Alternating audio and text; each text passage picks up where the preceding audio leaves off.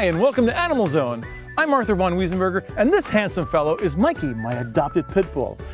Animal Zone is the A to Z on everything about adoptable pets. Whether you're looking for a bird, a cat, a dog, or even a tortoise, we've got experts who can share their knowledge and insights. So cuddle up with your favorite critter and join us as we explore the Animal Zone.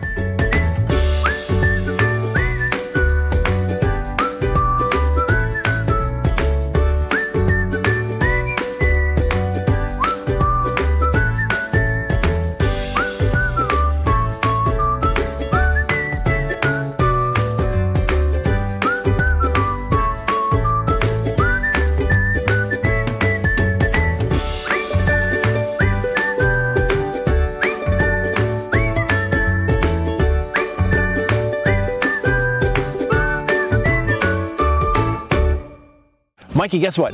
Today we're going to go to the birds at the Santa Barbara Bird Sanctuary. Then it's off to school as we join some preschoolers as they learn about some of the fundamentals about dogs. Yeah, at the Santa Barbara Humane Society. The pet psychic Laura Stinchfield will be talking to you, Mikey, and we'll find out what's on your mind. Join us as we explore the Animal Zone. Bonjour Alex. Bonjour Renaud. Happiness? It's great food prepared the French way. Chocolate eclair. What makes you happy? A touch of Paris. Without the trip to France. Handcrafted daily in our bakeries, especially for you. Indulge yourself. Bon appétit. Please visit Renaud's in Gelston, Santa Barbara, Long Beach, and La Cañada, Flint Ridge.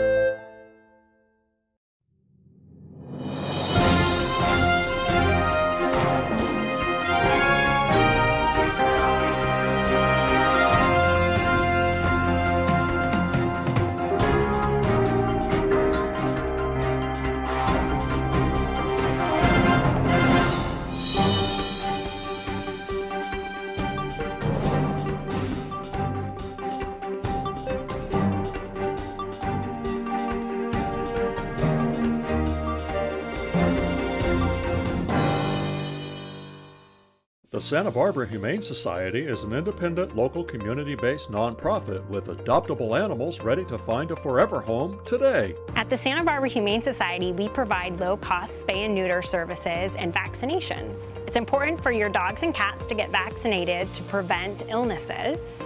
And spay and neuter surgeries help prevent unwanted pregnancies and can benefit the health of your pet. At the Santa Barbara Humane Society, we want you to adopt, not shop.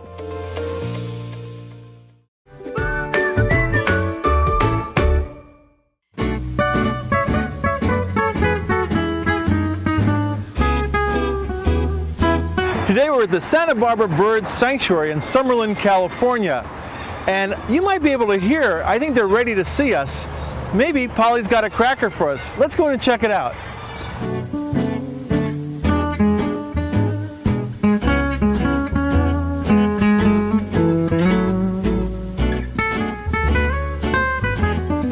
Well, we're here at Animal Zone today at the Santa Barbara Bird Sanctuary with founder Jamie McLeod and a host of beautiful birds. It's a cacophony of cockatoos and macaws and ferrets. Now you have a lot of characters here. Tell me a little bit, well, first of all, this one seems to have a lot to say, and she's looking a little bit shaky. She's flirting with you, and she's shaky because she's feeling excited and hormonal, Arthur. Oh, wow. It's that time. This is Doodle. Hi, Doodle. And she has quite a story. She was actually abandoned and left in front of the Santa Barbara Zoo. Oh. There was a note on her cage that said, "Please help me, Doodle." So the only thing we know about her is that her name is Doodle. And she had chewed a hole in her chest the size of a golf ball. It's called self-mutilation. And this is an example of when they become mature and they're unable to fulfill these innate needs, it can often manifest in feather picking and self-mutilation. They kind of equate it to cutting. So she doesn't wear this cute little outfit for looks or fashion, even though she thinks she's quite the runway model. It's made of Kevlar, and it actually prevents her from continuing to mutilate herself. And will her feathers grow back? You know, because it's very hard to tell their age, my intuition tells me that she feather picked herself for so long that the follicles no longer work and no longer form feathers. She's courting you, by the way, Arthur. I know. I'm saying you're gorgeous. You're beautiful. And with all the rain that we had this year, it actually signifies to these wild animals that there will be plenty of food in the future to feed potential offspring. So the rain stimulates them to go into a breeding cycle. So she's hoping you and she can make a nest or something like that, Arthur. Yeah, a heck of a bird. Let me ask you a question. Do you have any baby birds that end up here? No, not normally. People often, they're wonderful when they're babies. Yeah. Just like a chimp is. Yeah. And they're cute. And then once they get mature, they develop problematic behavior, whether it be noise, destruction, feather picking or mutilating, and that's when people either decide the bird isn't happy, or because they form a mate bond with a person. Quite frequently, if you have a mate already, it will become their life's goal to seek, maim, and drive your mate out of the house. Ooh. So it's not like they're a great family pet, because they'll form a mate bond with one person that can be rather exclusive. So, because they in the wild they mate for life, don't they? They do, indeed they do. And they reproduce very slowly, which is why they have these lengthy lifespans of 80 and in some cases up to 100 years. That's a heck of a commitment, don't you think? Sure is. Yeah. But you know, she does have a cute outfit. Oh yeah. Now, other birds like minor birds, they imitate people. Yes, I actually voices. knew one that had lived in somebody's bathroom, and it cracked me up when the bird said, "Whoosh." It's a flushing toilet, right? Oh, of course, yeah. Now you have so many wonderful birds here, and some of them do have some special talents. Yes, they do, indeed. You have talking birds, singing birds, dancing birds. Yes, Babu's always ready to dance. Go, Bub. Oh, he's calling the dog now. Is that how you call a dog? Yeah. Babu, dance. Dance for me. Go, Bub. And that one can whistle, and that one can scream, this one can squeal. Everybody's got a specific talent. Well, that's amazing. Yeah. So, and how do you teach a bird to do something? Well, you know, quite often they love emotion and any kind of animated interaction. And so they'll learn just by listening. So you kind of have to be careful what you say. We have one bird here, he's prejudiced, he's a macaw, and he only likes Hispanic people. And he speaks Spanish. And when the birds get noisy, he'll say, "Cállate!" And he knows the staff by name. And he's taught other birds to know the staff's name. Wow. We've got lots of feathered friends here for you to make friends with. Now, you had one bird that was challenging another bird as far as the best dancer on YouTube, I think. Oh, that would be Bobby Houdini. That's your friend over there. Bobby, you're a dancer too. He is a dancer. All right. And you have a beautiful book. Tell us about the book. The book is a gorgeous book called Avian Ambassadors of the Santa Barbara Bird Sanctuary. And one of our friends of the flock is an amazing photographer. That's you on the cover. And look, there you are again. He's all, "I've got to check this out." What do you think? So it's a really stunning book. And Howard Morris, the photographer, did this book as a fundraising tool to help us get back on our feet after the Thomas fire. There's Buddha. Buddha? Yeah. Wow. And so we've got a lot of our feathered friends. There you are again, Babu. Beautiful photograph. Yes, the photography is stunning and it tells each bird's story. And Arthur's not a dog. Don't call him like the dog. Ruff, ruff, ruff, ruff. Hello. That's another one of our macaws, Scarlet. Now, some of the birds are adoptable here and others are permanent residents, like Bobby Houdini. Whee! Where are you? Come here, mister. Bobby. Hi. We're talking about you. Look, here you are. There you are. Yeah, you know Babu's going to pinch your butt. So, yeah, you can actually go to our website, which is svbird.org, and there's a link there where people, for $50, they make a donation, they get the book, and a link to a documentary that was done about my work with the birds called Under Her Wing. And it was actually in the 2018 Santa Barbara International Film Festival. So that was pretty awesome. So It's really a stunning book, and Babu is quite the character. And if people want to come and visit the Santa Barbara Bird Sanctuary, you're open? We are. The only day of the week we're closed is Tuesdays. And we ask for a small donation for admission, and that helps us feed the flock. Fantastic. Yeah. And right here in Summerlin, California. Who would have guessed? Yeah. That's fantastic. It's all for the birds. Jamie, thank you for having us today. Oh, thank you. It's We wonderful. have enjoyed sharing all of my feathered friends with you. It's terrific. And we're going to take a break. When we come back, we've got more Animal Zone. Stay tuned. Hi, I'm Dr. Jennifer Stanek. I'm a lecturer at Cal Poly, and you are watching Animal Zone. Hey, take a look at these loving animals that you can adopt today. And don't worry, if someone beats you to the shelter, there are plenty more wonderful animals ready to find you and their forever home.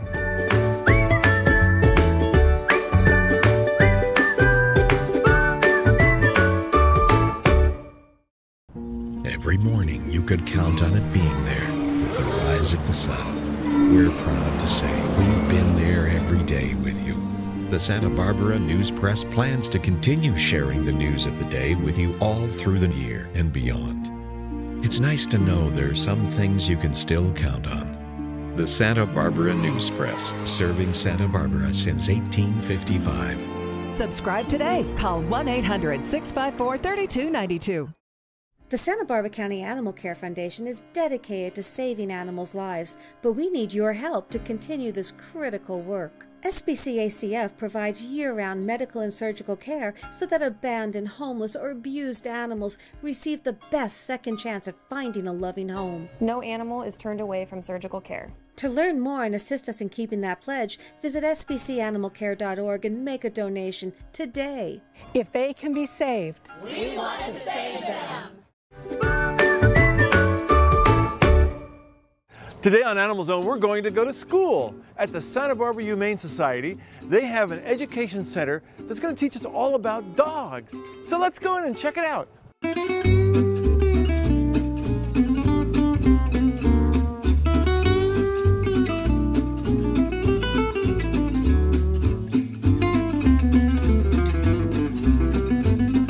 Do we know how to take care of our pets at home? Yeah? So if someone else is walking their dog and you don't know that person and you don't know that dog, do you know how to go up and pet the dog? Can everyone make a 4? And you want to hide your thumb with your fingers. So that makes sure all your fingers are protected in case there's an accident and they might bite.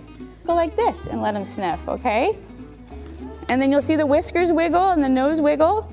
And then you can pet the dog on the shoulder or near the shoulders. You go like this a couple of times, shoulder to tail, right? Shoulders to tail.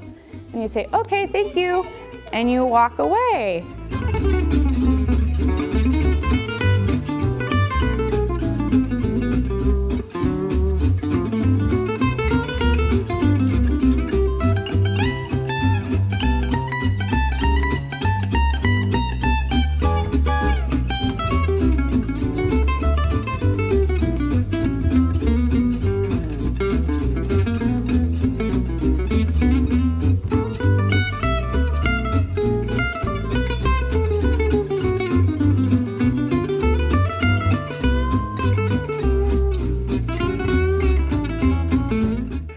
Dr. Whitney, that was a great class. I really learned a lot. Yes. And can I please touch your dog? Yes, you may. Indy. Indy, hi.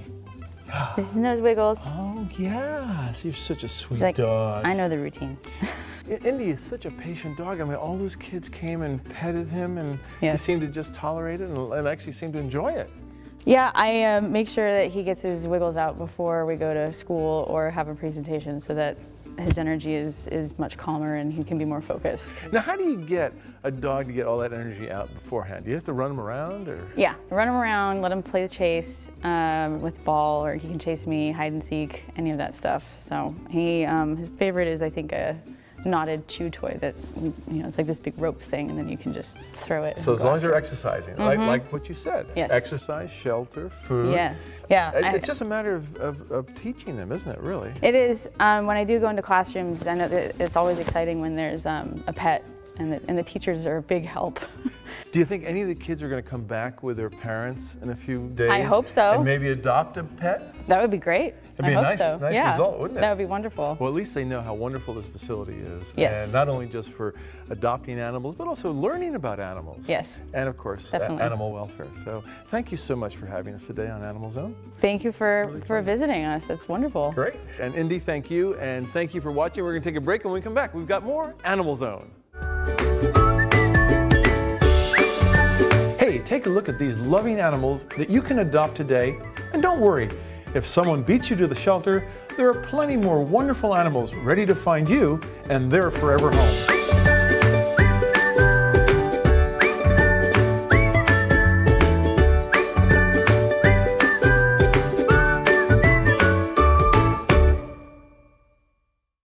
Care for Paws was started in 2009 with a goal to reduce pet overpopulation and keep animals out of shelters, and also to ensure that pets can stay with their owners for life. We, from the get-go, established a free spay and neuter program that would help low-income pet owners fix their pets. So we provide shots, microchips, dewormer, flea treatment. We also have a veterinary intervention program. It's a way for us to help improve the quality of life for the animal as well for the owner, because when an animal suffers in the family, so does the rest of the family.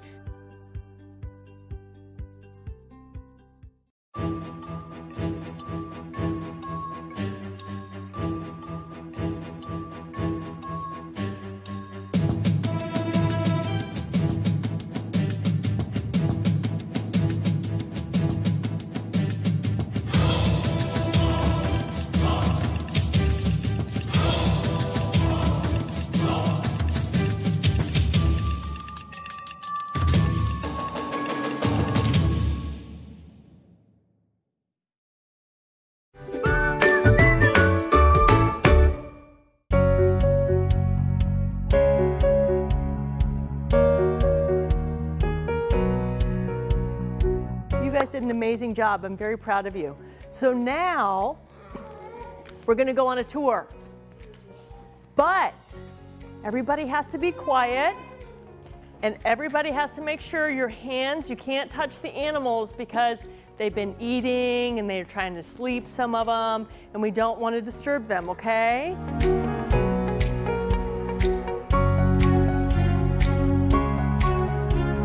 Look at, see this? It says dogs and cats, right?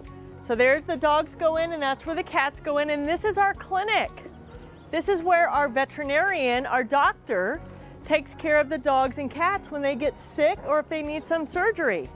So they all get taken care of every day by our clinic staff and our doctor, our veterinarian. So who wants to be a veterinarian when they grow up? Oh, we've got a couple, great. You guys can come work here when you get older. Okay? You want to?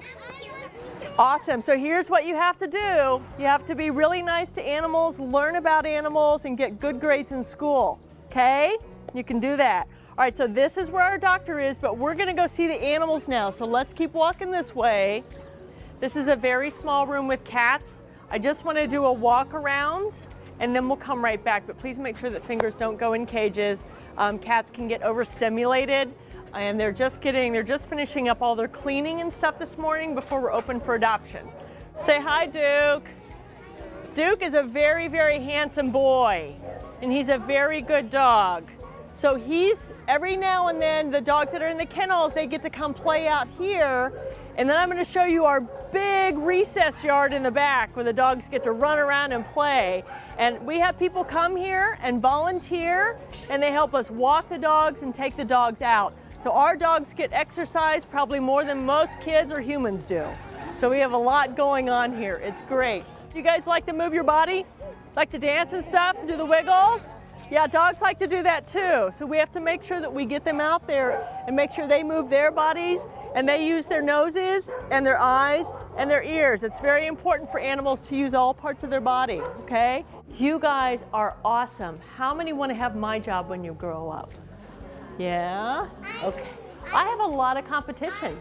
So I want to say thank you. You guys did great. You're amazing. I hope you learned a lot today how to take care of the animals. Did you all learn a lot today about the dogs and cats? Yes, good, good. because we really appreciate you, and the dogs and cats, they say thank you for coming to visit. We absolutely love that. So you guys can come back anytime and visit, and when you get a little bit older, you can come volunteer and work with us. How's that sound? Good? Okay. The Santa Barbara Humane Society is really excited about all the Humane Ed programs that we offer. We work with children in the schools, from the preschools to the junior high schools. We bring children here for tours because the children need to learn about the human-animal bond and how important animals are in our lives as we grow older and as the animals grow older. They learn about adoption, they learn about how to treat the animals when they're adopted, they learn about volunteering at a young age, and that's so important. We have other programs here where we actually do dog and puppy training because we can train the humans, but we also need to train the animals. And the other thing that we have that is so dear to my heart is our pet therapy program, where we take pets out into senior living facilities so that those in senior homes can actually still have that bond and connection with the pet that they might not have any longer in their life. And to watch the joy and the smile on the seniors' faces when they know that that's the day the pet is coming in is just the best heartfelt feeling that you can have. So our humane education programs touch everything from the young children to the seniors, and we're all here about the human-animal bond, and it's a wonderful thing to be a part of. My grandfather taught me about the beauty of the rugs. Each one tells a story. Story about the person who wove it, the person who bought it, the person who inherits it, the person who treasures it. It's amazing how simply looking at an object can bring you back to a different place and time, or remind you of someone you love. At Santa Barbara Design Center, we want to help you find a rug that will travel through time with your family for generations to come. Visit us at 410 Olive Street and find your treasure today. Water, the essence of life, flowing from Mother Earth, gathering essential minerals, trace elements, and vitality as it journeys to the surface, collected fresh and pure from springs around the world, each one as unique as a fingerprint. The world's best bottled waters are waiting for you at bottledwaterweb.com.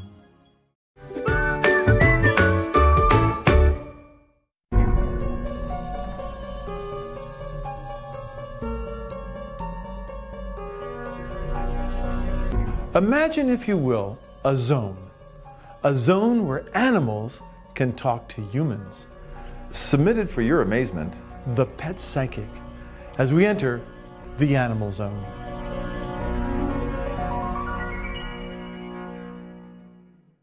Today we're here with Laura Stinchfield, the Pet Psychic, and the wonderful Mikey the Pit Bull, my baby.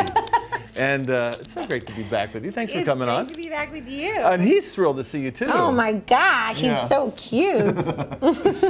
You know, he has some questions for you, and I have some questions for you. Okay, shoot. So, you know, well, one of the questions, I mean, everybody who has dogs probably asks this question once in a while. You know, does the dog love me, or does the dog just love treats? So, Mikey, what do you think? Do you love Daddy just for food, or is there another reason why you love Daddy? So you love your dad for many reasons? Oh, he says what he loves most about you is your kindness for the world. So what else do you love Dad about? So Mikey says that what he also loves about you is not just that you care about how people are doing, but if someone's not doing well, you feel sensitive in your heart and you get concerned about them. Well, that's sweet. Do you feel like that's true? I think it is. I mean, I do care about people, the animals. Yeah. Just about everything. And you know, we were talking earlier about how we talk to our dogs and our pets. You know, I talk to the cats, I talk to the dogs, I talk to the donkeys. Yeah. But what I try to explain when I'm going away, especially if I'm going out of town for a few days, is that I'm going to be gone for a certain number of sunsets and sunrises. That's right. Because I figure they don't have a watch, they don't have an Apple Watch. Yeah. They don't know what time it is. So if you do the light that's a good way for them to figure out. It is a great way to do that, yeah. So the sun rising and sun setting for as many days as you'll be gone. And then picture yourself happily coming back. Yes. And then also picture yourself being happy while you are gone so they're not worried about you. That's a good point. Yeah. And when you're away, if you just take a moment and think about them and send them love, and you could picture the sun rising and setting too also while you're gone, they'll pick that up. Or you could show them in your head like where you are, things that you're seeing or doing, and they'll understand that as well, even from a distance. Because I imagine deep down inside, pets don't really want to be separated from their guardians, from their... No, because you are like a pack, yeah. They like to be with you. But if you have a great pet sitter, you know, it's fun for them too. So I think it's really important for people, especially when they have a young dog, or to really get them used to having a community of people that take care of them so that you can travel throughout your life and not feel bad, that they still are having fun while you're gone. Pit bulls are amazing dogs. I can say that firsthand. Yeah, so Mikey, what do you think about pit bulls and like the reputation that they have? You think it's sad, the reputation that pit bulls have? How come? It's because you feel like you really are gentle giants? Oh, Mikey says he's really awesome, and everybody should know how awesome he is. I agree, bud. I do. He says the sad thing about those mean pit bulls is that they had trauma. You might be right about that. Oh, and he says those mean pit bulls' dads are jerks. Oh, yeah. Yeah, their people make them mean. That could be true too. You kind of came from a tough place. He came from a place where these people were breeding them to be fighting dogs. Oh, so luckily he knows. He was rescued before that. So he knows. Yeah. He knows firsthand. Yeah, you know, you went through a hard time, didn't you? But you, right? And you had all those injuries, and you were recovering, and he's just a good boy. Yeah. He's a good dog. You want to say something else? Ooh, that's a good idea. He says that he should be on every episode and that he should have Mikey's Corner. A star is born, right? A star is born. You're so funny. That's Mikey. cute. Oh yeah, we want to put it there. We'll just put it we're gonna put it in writing. He's gonna give us his autograph. All righty. Well, this has been so much fun, Laura. Thank you so much, and Mikey thanks you, right? And we're gonna take a break. When we come back, we got more Animal Zone right here. Stay tuned. Sometimes scary things happen, like fires and floods, and suddenly a family has lost everything. That's why the Unity Shop has a disaster assistance program. We help families with immediate needs like food, clothing, and household items, and we continue to help them long-term until they're back on their feet and in their homes. But it takes a whole community to make this possible. Please, donate today so we can help everyone who needs us. Find out how you can help at unityshop.org. Bonjour Alex. Bonjour Renaud. Happiness? It's great food prepared the French way. Chocolate eclair. What makes you happy? A touch of Paris. Without the trip to France. Handcrafted daily in our bakeries especially for you. Indulge yourself. Bon appétit. Please visit Renaud's in Gelston, Santa Barbara, Long Beach, and La Cañada, Flint Ridge. Hi, I'm Kerri Burns, and I'm the Executive Director for the Santa Barbara Humane Society. And what we want you to know is that Humane Societies are local to each community. No one is associated with the National Humane Society. So when you donate or you adopt, know that everything that you touch is right there in your own backyard. We want you to donate, volunteer, and adopt. For more information, visit sbhumanesociety.org.